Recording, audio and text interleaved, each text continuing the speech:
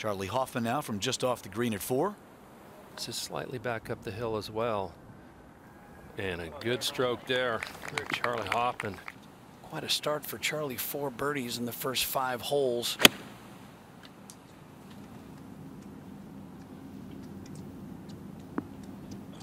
Wow. That's the one thing that playing in the wind, it really tests you whether you can control your distance or not. Charley Hoffman for birdie in the outright lead. Oh, just powered it right through the break. There you see the speed we've been talking about. Back at 7, Charley Hoffman on the tee. Playing very well. 4 under through 6. Looked like driver that he went with. So if he hit it solid, he should be able to. It's going to be right of the green. That's actually not too bad of a spot. At the 7th. Should roll out a little bit. He had just enough angle there. If he was further up into the fairway with less angle, that would have been a more difficult shot, much more. He's going to try to drift it in from the left.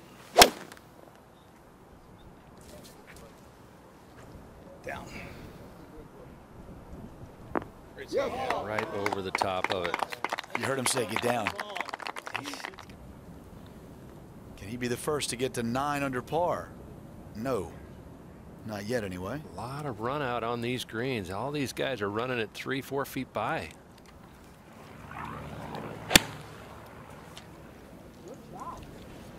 Lost this one up in the air. It's on a good line. Yeah, that's really good right there to get it going uphill. Good chance. Yeah. Get left and go. No, he floated that up and the wind's got it now. Yeah, it's going to just trickle off the front. Peter, this is a method I thought a lot more players would defer to with these aprons playing the way they are. He's really got to skirt those sprinklers, and he did a great job of that. Yes, Ma'am, can you turn your ringer off, please? Hitting his second to par 5. Going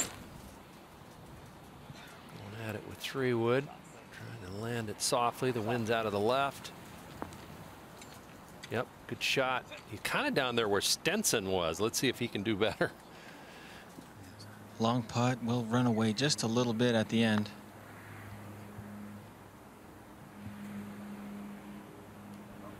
Oh, good line. How's that? How good is that? We talked about comparing it to Henrik Stenson's eagle try from about similar range. 6 iron. Wind pushing hard from left to right. Oh, got a hold of that one. It lies pretty good. He's able to get the club on the back of the ball, but then into the grain there on the fringe, and that's what ate it up.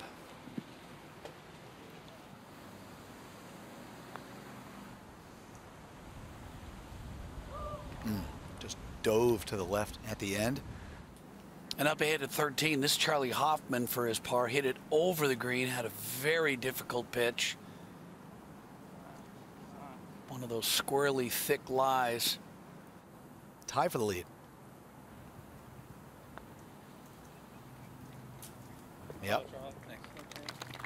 Boy, Charley's playing well. Hoffman to take the lead all by himself. Yep. He's got it rolling with that club today. And double figures and a 1-shot lead. Yes, dead center for Charley Hoffman. Proud. 7 under on his round. That's a 3/4 swing. Headed a little left. And he's got enough green to work with. That's not a tough bunker shot for him. For the leader.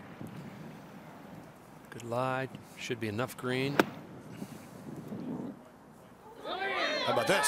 Oh, Charley Hoffman. There's some of these bunker shots when they have a good lie and there's just that right amount of green to work with.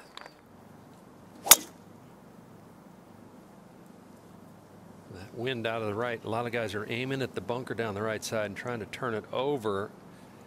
This fairway tilts to the left a little bit too. That's just fine. In fact, that compact swing, very repeatable. And he put it out to the right, expecting the wind to push it, and it just didn't get any push to that left. So 4 shots back of that man, Charley Hoffman, from just off the green. Almost exactly the same putt Tiger had, but Charley. different result. Wow. Yikes. Charley Hoffman, that is a 63 for Charley, one off the course record by Justin Rose a couple of years ago. And look at that scorecard.